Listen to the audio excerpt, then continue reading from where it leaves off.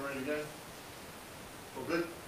Thank you, Commissioner. Questions? Yeah, just as an opening statement, I'm sure you're all aware that as a result of circumstances in Western Australia, we introduced a hard border restriction for people travelling from WA into South Australia at 10:15 last night.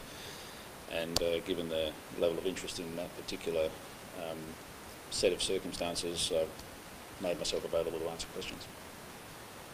How long do you anticipate this to keep going on for, Commissioner? What new information have you received overnight after the hard border introduced? So since we made the direction effective, we haven't had any further information. AHPPC, I believe, are meeting now. If they're not meeting now, they'll be meeting very soon.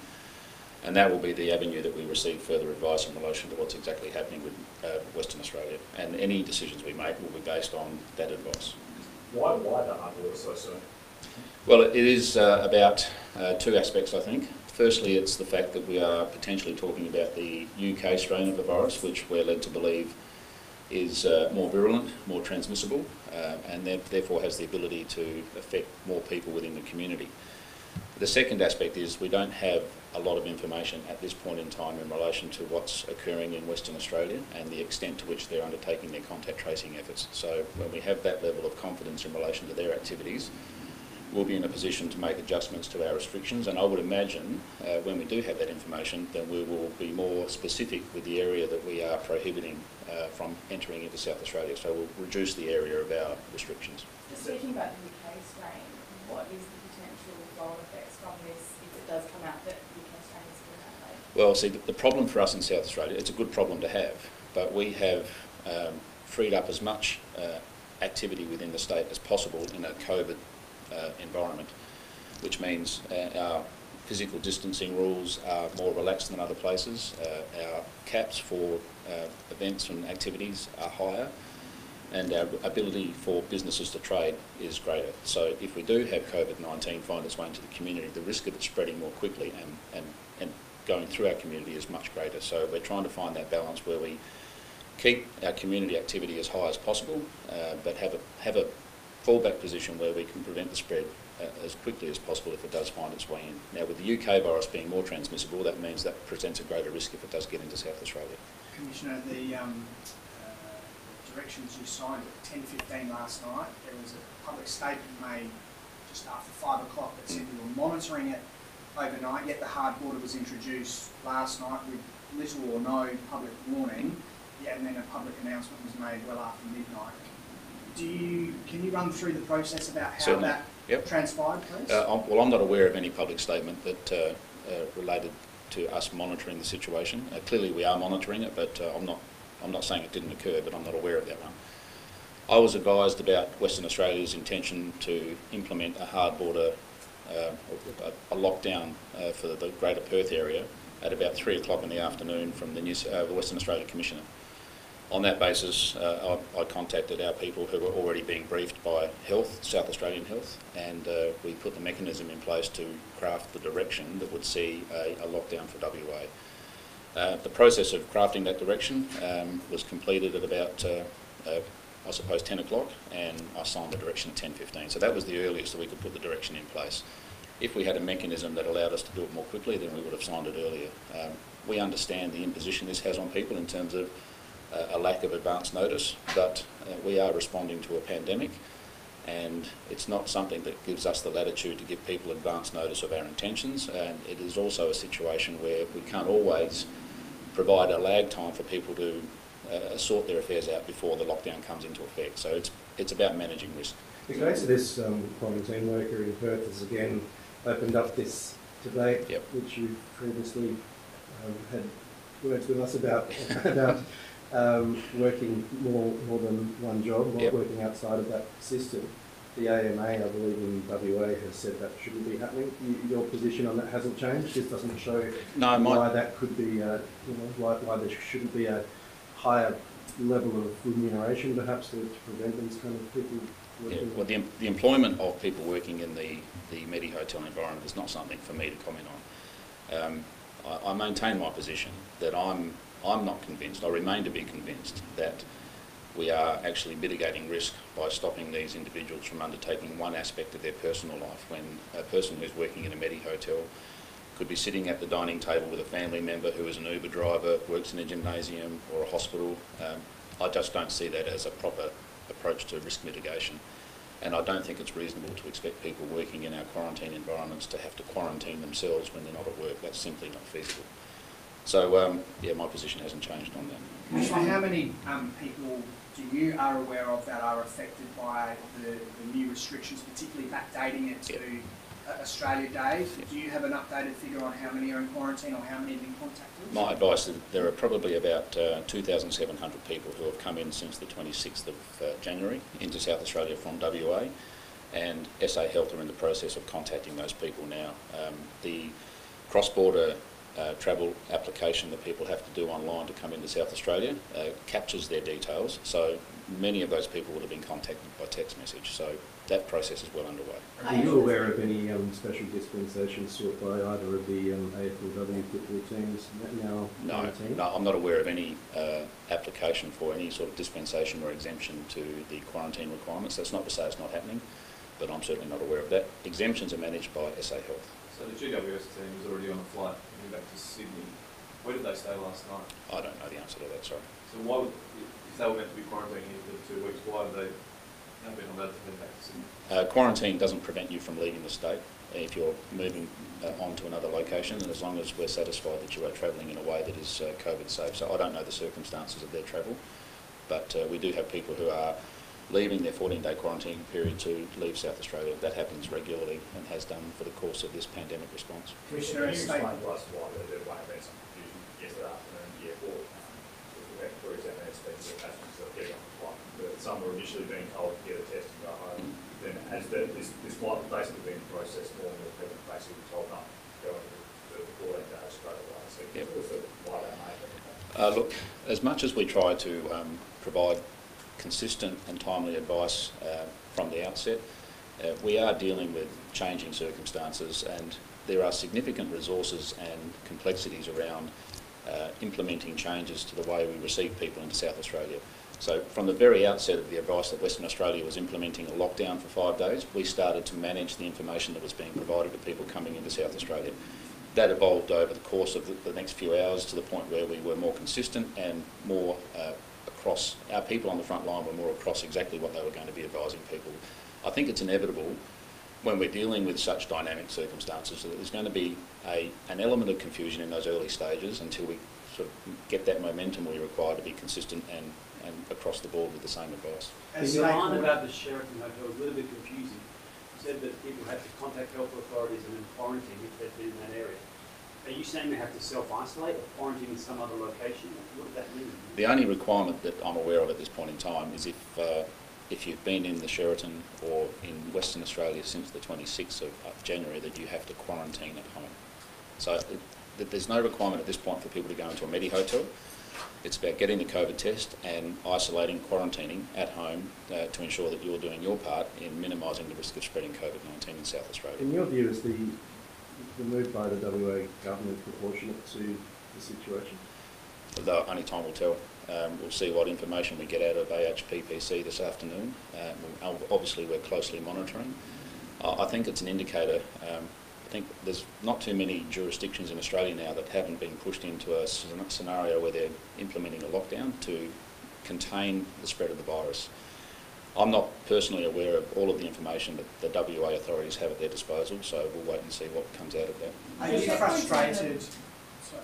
Are you frustrated, therefore, with the lack of information that's coming? Other jurisdictions, when there's been other, New South Wales, open lines of communication, is that disappointing that you're not receiving that from WA? I couldn't comment on whether there's a need or a circumstance that would cause me to be frustrated. I think we need to see what the information is that they've acted on and how quickly they've acted. My understanding is they became aware of this positive case on Saturday afternoon, evening, and they've responded on Sunday. So once we have more information, we'll know exactly what they're dealing with and the approach they've taken. But I think one thing we've learned over the last 12 months is that we have to be in a position to adapt our situation in South Australia and to be responsive to changing circumstances, and I think most jurisdictions are learning that as well. And we've had different scenarios where we've had different jurisdictions with a slow burning situation. We have confidence in their contact tracing activities.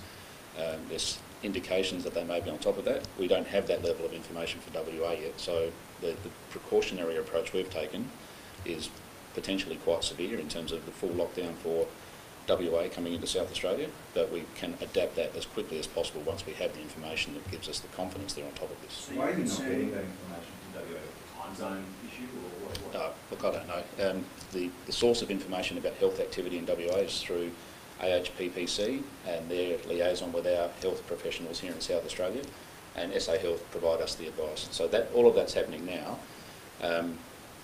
We responded to the fact that Western Australian authorities deemed it appropriate to lock down the Greater Perth area for a 5-day period. We need to be mindful of that and make sure we're doing our bit to protect the South Australian community. And when I say protecting the community, it's not just about making sure people don't get sick from COVID-19, it's about protecting the community in terms of the ability to continue trading and enjoying the lifestyle we have here in South Australia. If COVID-19 finds its way into the community, the last thing we want to be doing is talking about a South Australian lockdown. You mentioned as well reducing that size of the region.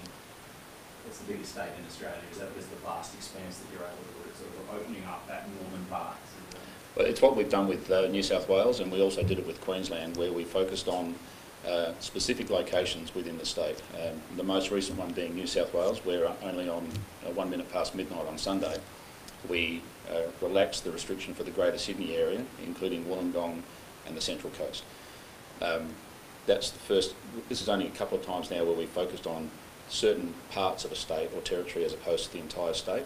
There are complications with that, but we are trying to minimise the impact on not just South Australians but all Australians moving between states. Do you know what the update is with checkpoints on the border? We've heard that some people are still flying into South Australia. Do you know what's happening there? From where?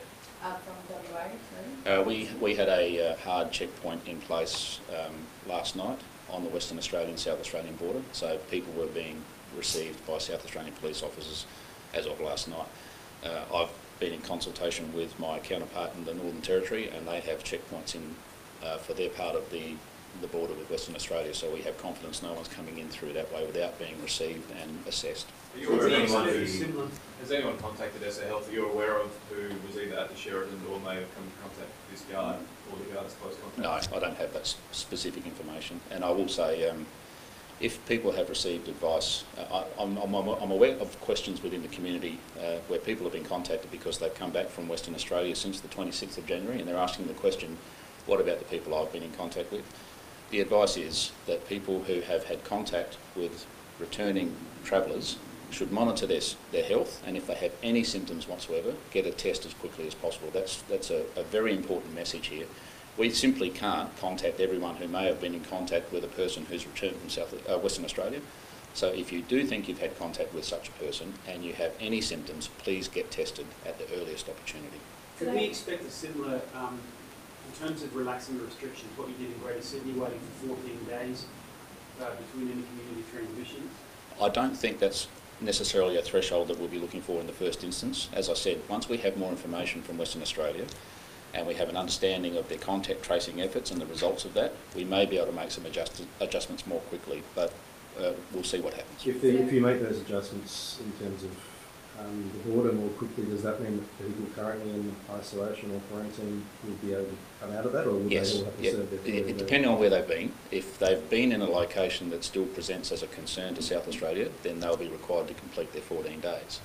Whereas if, for example, they've come from some regional location in Western Australia, then in all likelihood they will be able to end their quarantine period, but we'd certainly encourage them to finish their day 1, 5 and 12 COVID test. It's the 1 anniversary today of our first COVID case here in South Australia. Are you able to just reflect on the past year and what you've been faced with the challenges?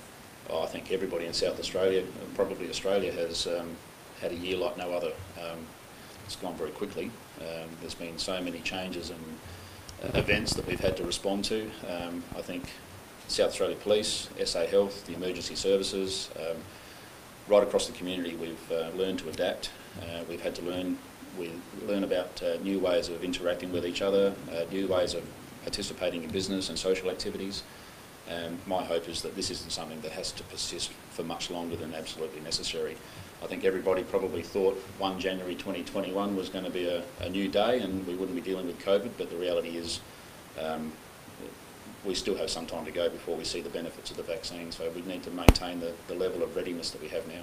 Are you going to talk to the AFL about women's competition, what they can do to things? No, I haven't had any conversations personally. I'm not aware of any conversations at this stage. I clearly understand the implications of these sorts of changes and impacts on sport and other business activities, though. Commissioner, No, not at this stage, no. when you were talking about 12 months and all that sort of stuff, Professor Spurrier at the weekend an interview with us suggested QR code. She'd like to see QR codes stay here. What's your view on that and the use of QR codes outside of COVID? My commitment, based on the advice I've received, is that QR codes are in place simply and solely for the purpose of managing COVID-19. And when we no longer require them for COVID-19, there will be no requirement for people in South Australia to check in and use the QR system for entertainment, business and other activities. This is for the pandemic. It's probably worth pointing out that now that this capability has been developed, if there were another pandemic in the future, we could institute the same sort of mechanism for that specific purpose, but there is no intention to run QR codes for businesses beyond any necessary period which is related to COVID-19. Is there any suggestion, therefore, that there's a potential starting a bit of a differing opinion between yourself and Professor Spurrier, or at worst a rift over this? No, I didn't know Professor Spurrier this time last year. We've come to know each other very well. We are engaged at least on a weekly basis and often more regularly than that in relation to dealing with the pandemic and the sorts of initiatives that are put in place. There is no rift. And my reading of the article was that she said it would be nice to have in supporting the contact tracing efforts for any type of health issue within the community. I couldn't dispute that, but QR codes for COVID are for COVID-19 only, and they will stop when we don't need them.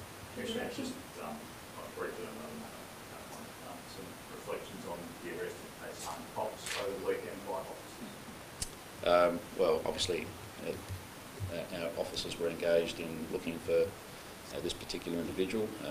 It's very pleasing that she's been apprehended. It's now a matter that's before the court, so we'll leave it at that. And the direction came in last night at about 10:15, as you said, Commissioner signed off then. Is there a reason why it wasn't published until after 12 o'clock on the police website? Because this is the mechanism we have to follow. I signed the direction has to be uploaded onto the state government websites. Our communications team have to take it and convert it into a format that can be produced, and then it's uploaded. These are people who were on a day off, on a Sunday afternoon, worked right through the afternoon. The first opportunity I had to have it put in front of me when it was completed was for me to sign at 10:15. It was then brought back to the office where it was produced in a format that could be uploaded. So when you break it down, as much as it might seem like a delay, it's an appropriate amount of time. Commissioner, can I just ask you therefore about restrictions, the wider restrictions? Transition Committee meets tomorrow. Yep. Given what's happening with WA, can you give us any insight about what conversations might be had about wider restrictions tomorrow? I can certainly confirm that we'll be talking about the restrictions, but the outcome of those conversations is probably a question best asked tomorrow. In terms of making the areas smaller from the entire WA to smaller regions, would that be done within a few days, do you think? Absolutely, yes. It's just about the availability of information and the level of confidence we have. So given that the Western Australian authorities have imposed a lockdown for the Greater Perth area, I would anticipate, if we have the information we require, that we would align our restrictions to that same sort of locality, which I think will be good news for everybody, but it also will impact on people still, because most people travelling from South Australia are probably going into the Greater Perth area. Okay, thanks ladies and gentlemen. Thank you. Thank you very much.